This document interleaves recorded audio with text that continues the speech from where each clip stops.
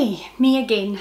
Thank you for joining me, and if you're new to my channel, please consider to subscribe. It will mean a lot to me.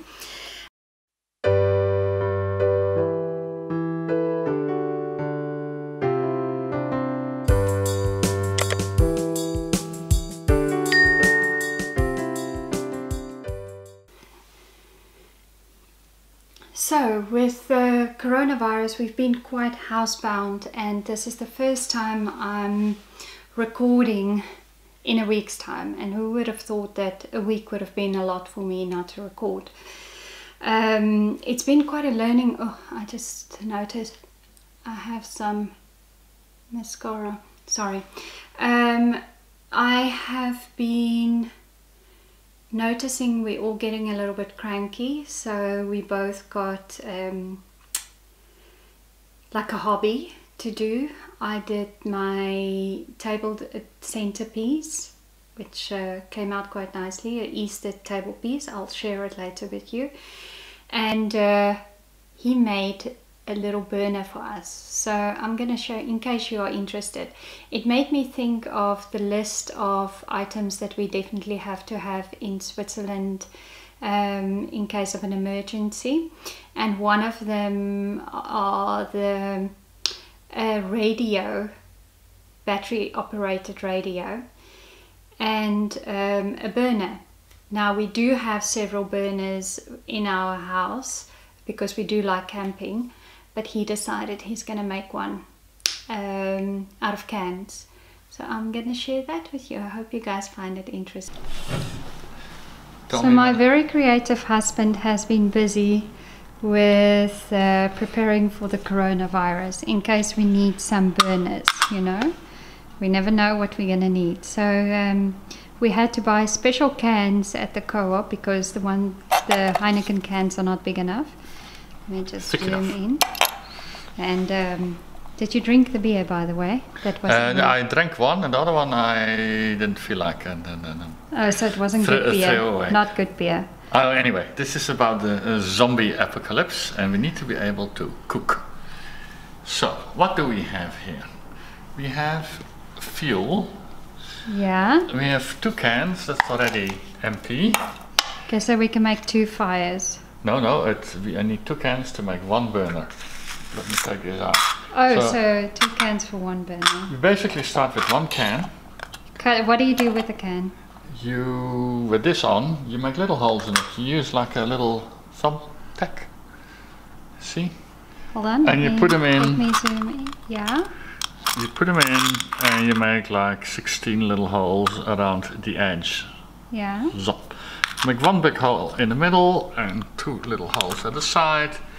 Then you use a spacer to make them a little bit bigger, because this is where we put in the alcohol. Yeah. Then you take the can and put like tape around that you have a nice clean touch. Like this. Oh, so, okay, yeah. And this one you actually use a plier to make the diameter a bit smaller. Okay. Because this one will go in here. Can I see? That's the whole idea. Okay. The alcohol also needs to be stabilized that it doesn't slosh around, so you put steel wool in. So this goes in there, chop chop chop. With hammering these things in, you actually can use my meat tenderizer. Meat tenderizer, that works well. And it also works well if you mark the holes before. And you need to take this off the can, otherwise the can is wobbly while you work on it. So, notice this, so I took this to make the diameter a bit less. Put this in. This is the steel wool. Surely you're not going to put the alcohol in now. No, and now, this is the first time I do this. I just saw the people doing it in cyberspace once. And we're trying to improve or do at least the same. So, we got everything and now we're pushing it. And it must fit nice and snug. And do you think we would be able to survive the zombie apocalypse? I think yes. Okay. But now we need to tighten this a bit. And it would be good to actually put something in between. What I actually can do, I can tighten the edges a bit. It's still a bit sharp, I should sand it down. It's okay, it's a one-off use. No, this is last. Oh, so we can use it more than once. This will go in our inheritance. So you fold this a little bit over, so it's nice and snug. Yeah. So put it in. So when do you put the alcohol in? I'll show you now.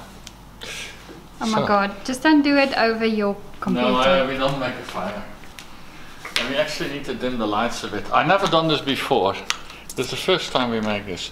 So I'm also going to put a little bit of alcohol, and we can do a retake if it doesn't work. So I put the alcohol, it's going in. Watch out for your hands. This is industrial alcohol. I don't think it is disinfecting alcohol. I do a little bit more, and that's it then.